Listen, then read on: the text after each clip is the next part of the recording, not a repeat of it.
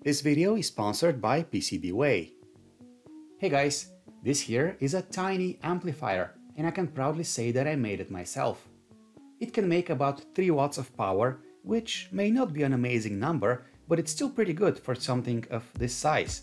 I mean, the PCB measures just 2 by 2 centimeters, and I think it's really cute.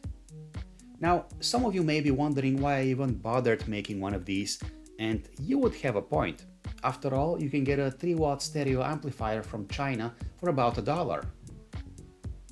Well, the answer is that I made this tiny amp mostly for fun, but also because for quite some time I've been interested in PCB design, and this seemed like a good opportunity to practice.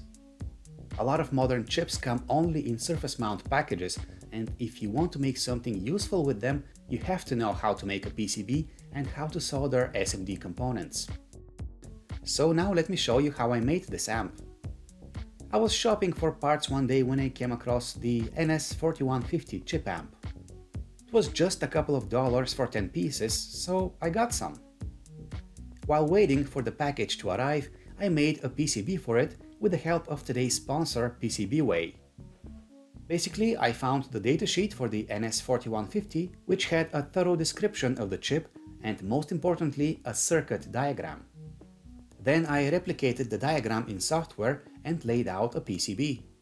This process took me about 1 hour. Then I sent my Gerber files over to PCBWay for manufacturing. Once again, I have to thank PCBWay, who are kind enough to manufacture the PCB for me. It took about 1 week to get these made and delivered to my door, and the quality is really good for the price.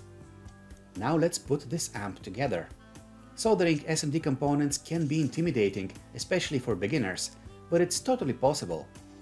The NS4150, which I'm using for this project, comes in a SOP8 package, which is considerably smaller than the old-school DIP8, but I soldered it by hand many times in the past. Here's a common technique.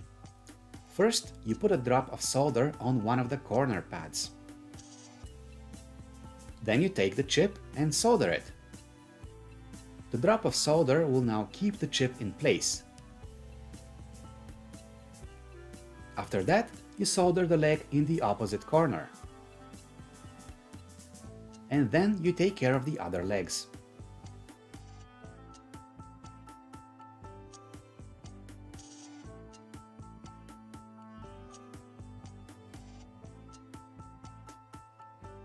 With SMD capacitors and resistors, you first drop some solder on one of the pads. Then you put the component in place and melt the solder once again until it sticks. After that, you solder it on the other side and you're done.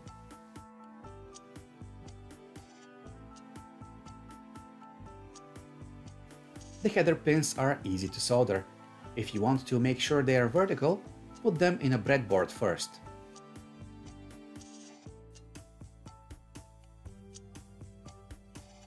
Finally, I soldered the switch and the electrolytic capacitor.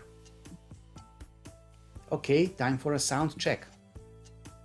For this, I made a custom audio cable that lets me take audio signal from my phone and feed it into the pins of the amplifier.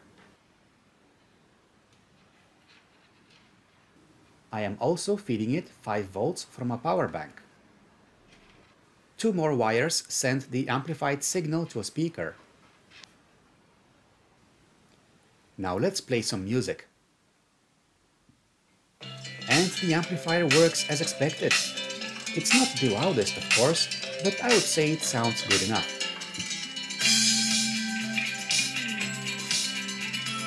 And that's how I made my tiny amplifier. As usual, if you have any comments or questions, feel free to leave them down below and subscribe to my channel to never miss any of my future videos.